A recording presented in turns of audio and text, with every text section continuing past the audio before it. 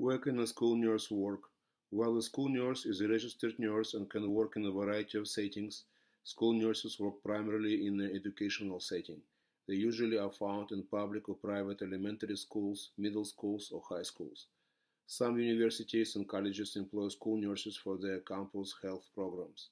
School nurses can also be found at vocational schools or juvenile correction facilities. This is where school nurses can work: public school systems, elementary, middle, junior high, high schools, private and parochial schools, alternative schools, hospitals, college universities, preschools, departments of health, vocational schools, overseas military bases, summer camps.